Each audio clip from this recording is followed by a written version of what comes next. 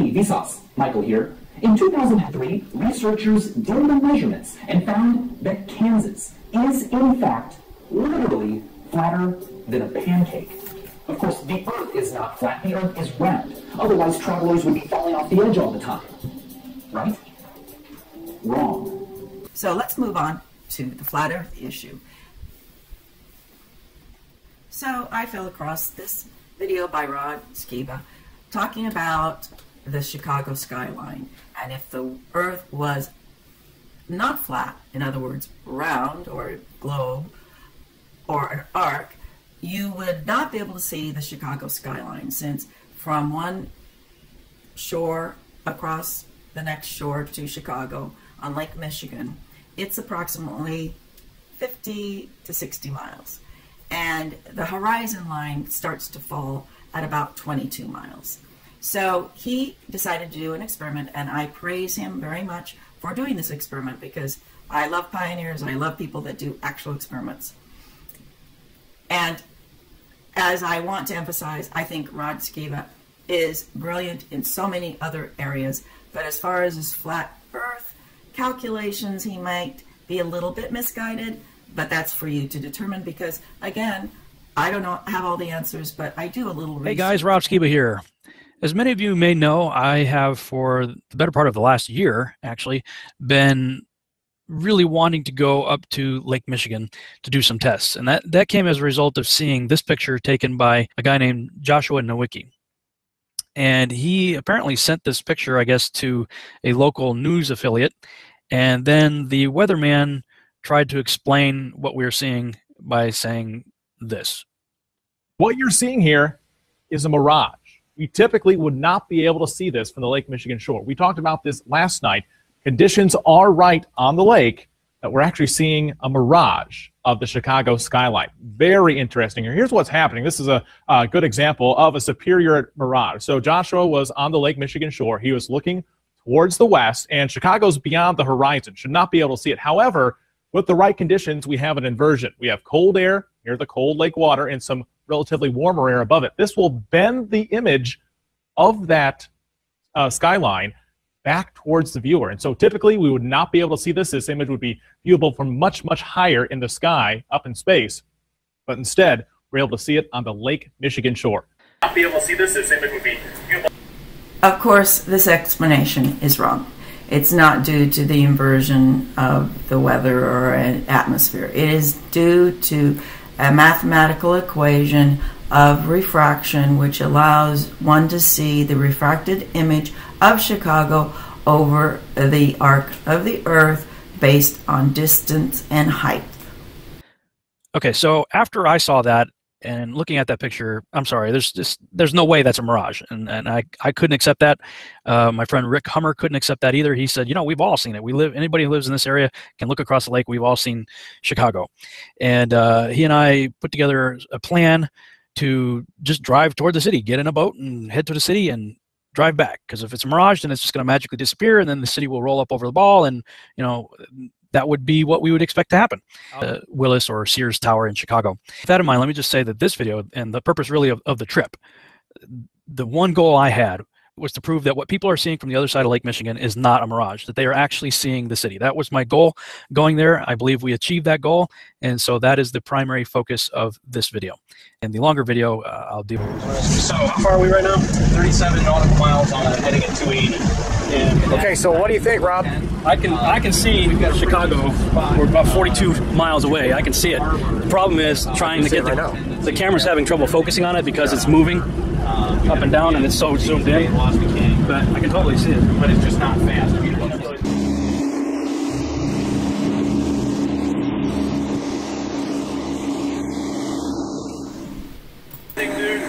So here they are on their boat going across Lake Michigan, and they're going to be recording the horizon line, which they should be able to see at any given point on this journey, since Chicago is close to maybe 1,000 feet above where they're at on the water.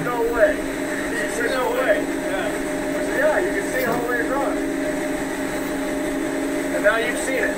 I've seen it, and it ain't a mirage. It's not a mirage.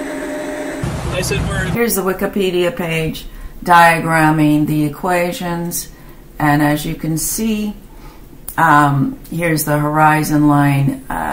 This is a lighthouse down the arc of the Earth, but if you do the equations, this light travels toward this center point, which is the horizon light, and that's a better view, and the boat that is below the horizon line can see the image of this lighthouse at this central point where they're both horizon lines meet, depending on the distance away and the height of what you're going to be seeing. So the lighthouse looks as though it can't see the boat, but they can both see, the boat can see the light because the light travels, and then the lighthouse can be seen when the boat gets a little bit higher on the horizon. But you see the images down below the horizon depending on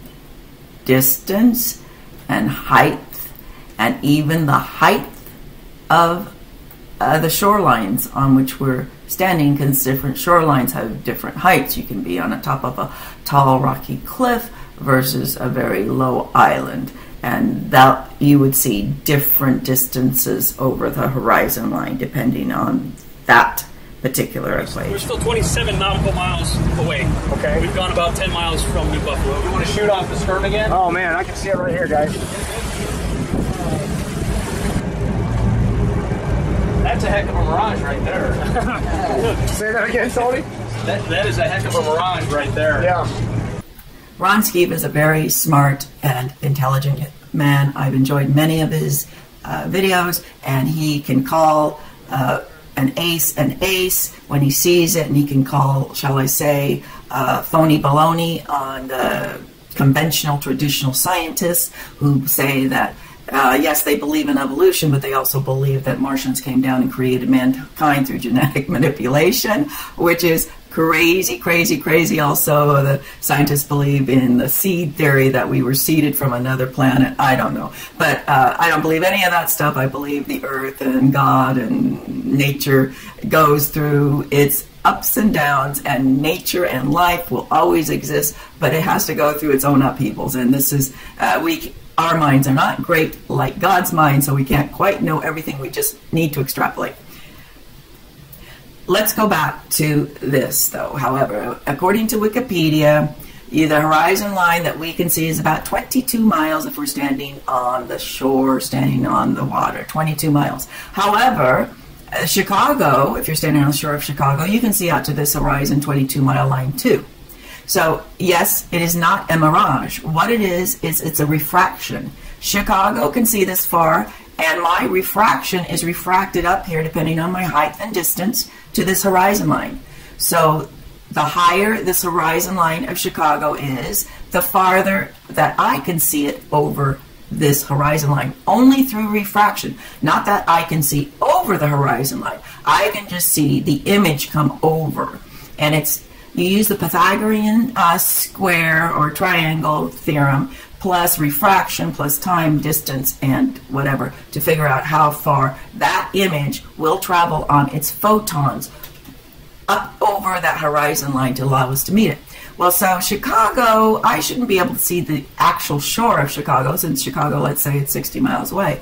But for every 3 miles, for every 100 feet, this horizon line rises up over where I'm standing, I can see 3 more miles. That's the image being refracted, 3 more miles. So instead of 22 miles, if this horizon line is 100 feet over from where I'm standing, I can see not only 22 feet, I can see 25 feet. All right, 25 miles. Or they say this is going to be 35 kilometers, and I can see 40 kilometers farther. So this depends on the elevation of this shoreline versus the elevation of this shoreline. So I can see farther depending on 100 feet differential of shoreline. But then Chicago also buildings. Some of these buildings on the horizon line are 1,000 feet high. So that's 10 times, or I can see 30 miles farther over the horizon line. So therefore, from here, 22 miles. Okay, I can see the shoreline of Chicago at 22 miles, but then 30 more miles, which is 52 miles, depending on where the elevation of these buildings are. So that's fairly close, that you should be able to see the tallest buildings around the horizon line from Chicago over here. So the weatherman was wrong when he stated that it's a mirage. It's not a mirage. It's an actual image, like our eyes take image. We only can take photonic images, and I'm calling it a photon. Okay, image. If we did not see the photons images, we wouldn't even, Mr. Skiba would not even be able to see the front of his boat, but for the photon image traveling to his eye at the speed of light. And as it travels to his eye, it arcs. So this Chicago image is going to be arcing up depending on its distance and height, and my height and distance from the center horizon line. And if I've interpreted this wrong, please correct me. Here's the Wikipedia page diagramming the equations, and as you can see, here's the horizon line.